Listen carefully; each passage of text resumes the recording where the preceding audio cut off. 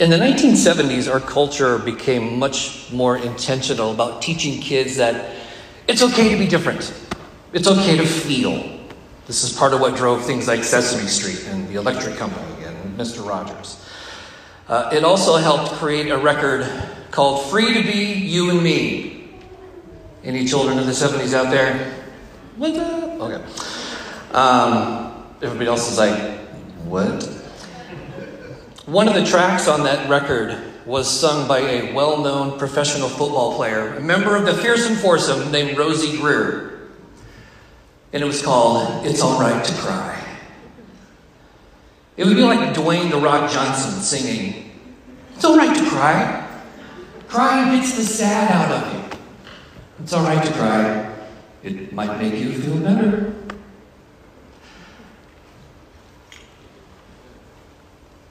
I think it'd be really great if Dwayne "The Rock" Johnson actually re-recorded that. If we had like a revival of that record. I want to tell you this morning that it's all right to cry. It's all right to, and it's like, duh, Corby, I know that. I heard the record. I know. But it's all right to cry about what God is doing or is not doing in your life. You will go through seasons of sadness.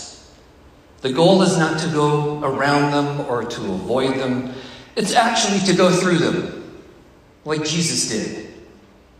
And I'm sorry if you were expecting like a rah-rah motivational, it's going to be a great week, praise the Lord. It's not going to be one of those. Suckers. No, it's, I'm hoping that, I'm trusting, shall we say, that this is for somebody in here. Maybe it was just for me. So, welcome to my personal therapy session. I want to kind of walk through Psalm 22. Now, immediately, if you're... Psalm 22 is, when you read it, and you're familiar with what happened to Jesus, you're like, this is what happened to Jesus. In fact, Jesus on the cross cries out the first line of Psalm 22, which I think was him both declaring it, praying it on his own behalf, but also telling everyone who was present, go read Psalm 22, because that is what you're seeing right now. And it says, at the very beginning, it says, the little note, to the choir master, according to the doe of the dawn, which was probably a tune everybody knew, a psalm of David. Could you imagine singing this in church? Now, I'm not going to sing it, but I'm going to give you an interpretation of maybe how it would go if you were actually to pray this. My God! My God! Why have you forsaken me? Marcus, put that to music. Where'd you go? Right, make a tune for that. Okay, good. That's not like a happy prayer, is it? That's not like a, this is the day, this is, which is about Judgment Day, so I don't know why we sing it like that, but that's a different sermon. My God, why have you forsaken me? Why are you still far from saving me from the words of my groaning? Oh my God, I cry by day, but you do not answer, and by night, but I find no rest. That's okay. I want to give you permission to feel that from time to time.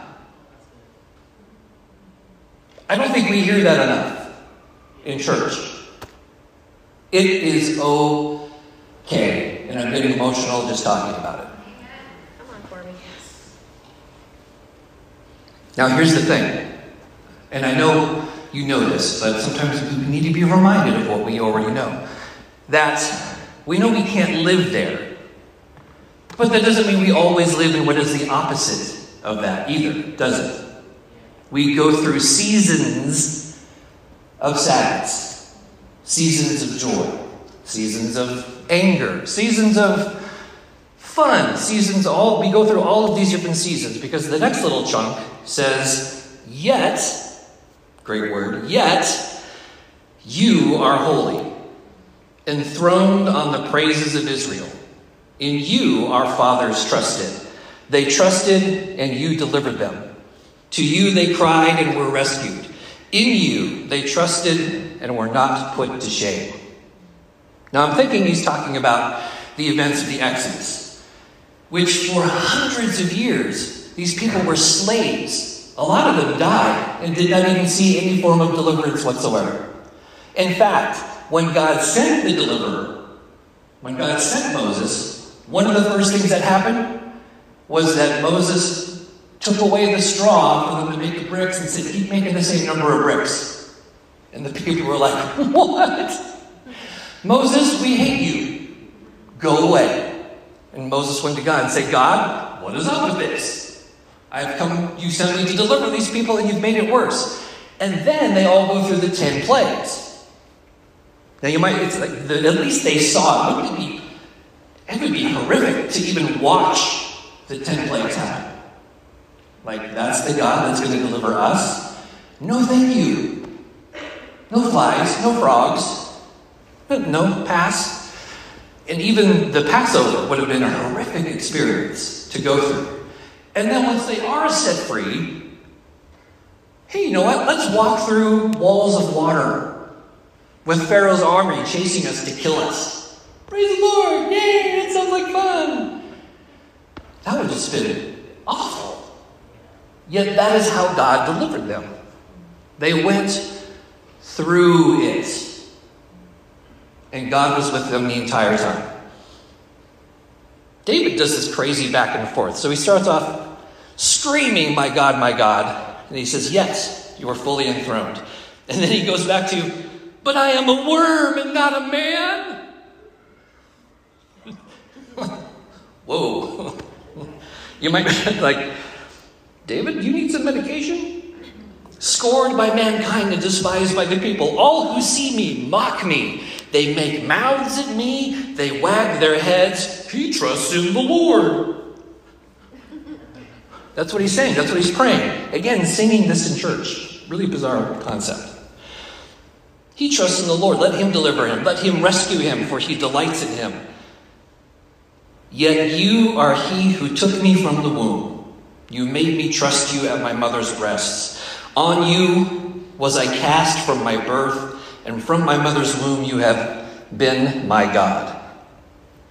Now that back and forth goes on for 20-some verses of just pouring his guts out and saying, God, this sucks. Why aren't you here? Other Psalms, David says he cries so much that his bed is wet with his tears. Like, David went through some stuff, and that's okay. We can go through some stuff, and we can express, and we can walk through that stuff, and it's okay. And in the end, he doesn't come back to, yet God, you love me. He doesn't come back to, it's all about me. He actually comes back to, it's all about you. All the prosperous of the earth eat and worship before him shall bow, all who go down to the dust, even the one who could not keep himself alive. Posterity shall serve him. It shall be told of the Lord to the coming generation. They shall come and proclaim his righteousness to a people yet unborn, that he has done it. Wow. That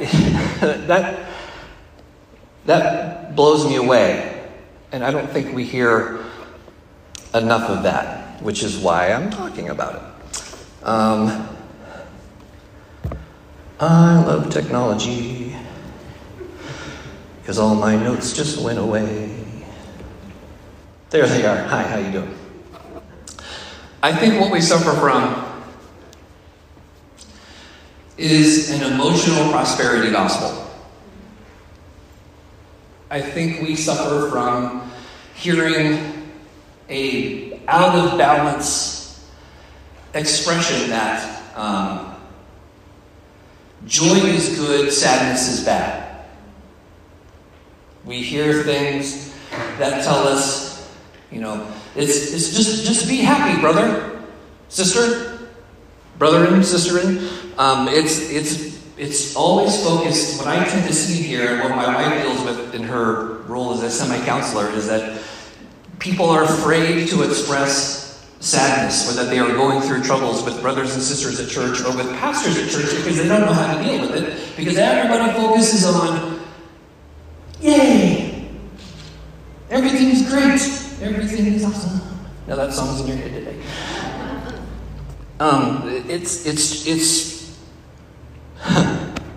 We're going to be disappointed in God.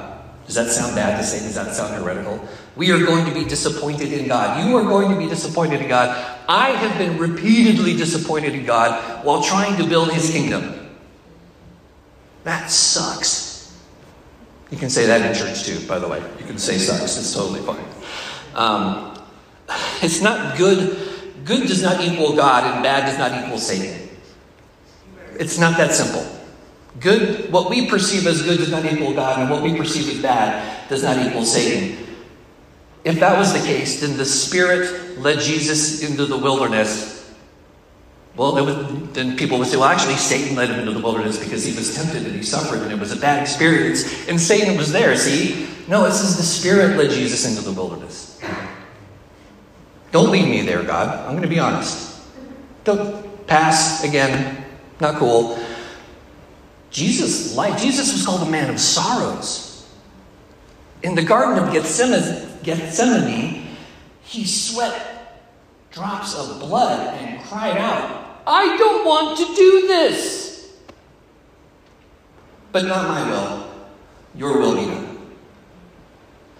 He cries out on the cross, feeling, my God, why have you forsaken me? I believe he was really praying that as well as being a rabbi and teaching from the cross. Holy cow, teachers. Teaching from the cross. Well, again, I think we do a huge disservice to our brothers and sisters when we tell those who are hurting, God's got a plan. It's going to be okay. Rejoice in the Lord always. Paul tells us to rejoice with those who rejoice, and to weep or mourn with those who weep or mourn. Come alongside and weep with them. Good word. It's okay to be tired. When you're tired, rest. It's okay to be sad. When you're sad, cry. It's okay to be mad at God. When you're mad at God, yell at Him. He is a big boy. He can take it. Jesus didn't die and rise again so that we could be happy all the time.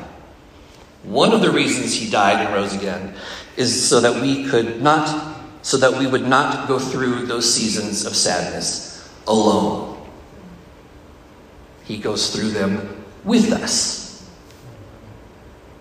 That's when you can pray, Lord, I believe. Help my unbelief.